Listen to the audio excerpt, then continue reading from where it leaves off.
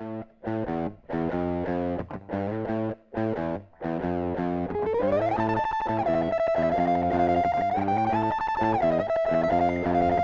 I can say I'll leave it to the other side of the bedroom window. No, so can I look through the tilted faces, holding on my knees? It's a hard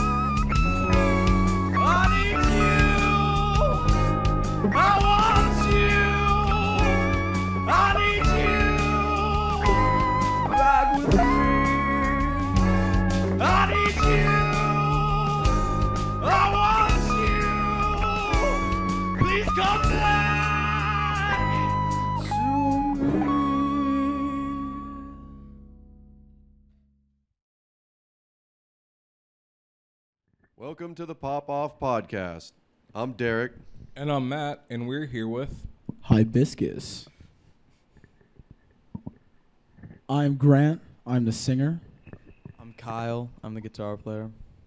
I'm Dylan. I'm the second guitar player. I'm Cooper. I'm the drummer. I'm Christian. I play bass. So I'm going to ask about the band name Hibiscus. My first vibes, it's like a juicy, sweet goodness. Kind of like a big like a couch cushion type stuff. The hibiscus plant, kind of groovy. Yeah. Definitely a warm blanket, Yeah, I get that vibe, especially from the music. You guys are definitely like very groovy. I don't know, for some reason the word juicy comes to mind when it's just like you guys playing. Is that close? Is that kind of the vibe you're trying to put out there? I think you're on the money. I prefer moist, but juicy's fine. Moist blanket. I love the energy, man. You guys definitely, what was getting me moist was the dance moves. It was getting me moist. It was making me laugh, man. I was having kind of a hard time. You were getting into it there, and I appreciate that. I've seen you guys play live. This is a band that we've played with, out together. But yeah, you guys are you have a fun thing going. It's a fun thing to do, that's for sure. It's dancing. Yeah, you guys have a lot of energy when you're playing. You're talented musicians and you sound great, so for sure. But like getting to actually watch it happen live, it's a trip, man. Like all of you kind of got your thing going on. So we appreciate y'all making the trip out here, local Tampa band. So it was Thank close you. by for you, but so appreciate you guys doing your thing. Appreciate you. This is awesome. It's definitely got that Tampa vibes, the beach type of thing.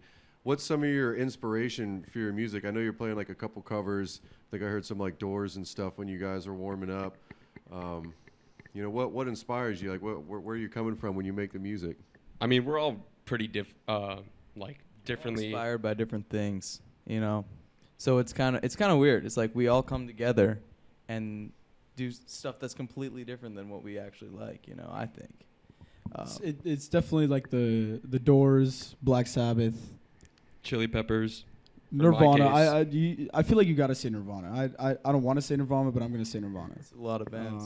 And Van Halen. We're all just influenced by different bands, just completely different bands that we like. But it is that classic rock, that grunge. You got to say Nirvana. Like you have the new, that post grunge sound, but the rock and roll. I think a great thing in like the community here in Tampa is there is a lot of like classic music being played with, main singer, drummer, bass guitar player. Two different guitars, so you do get that full band effect. It's definitely not digital. You guys definitely do it live. You have a lot of movement in the music. Maybe some synth will come in later in life, but right now no keyboard. It could be tasteful. Add to the juiciness. Right on, man. So what do you guys have coming up? I know we talked out back that you have 3 singles out currently that can be streamed, but do you have anything upcoming that you're really excited about? We got a music video dropping soon, and an album. Hopefully we'll get that out soon. Yeah, we have like 7 songs, 8 songs we're trying to put out. We're making a date now. We also have a few gigs coming up in May, the 17th and the 18th.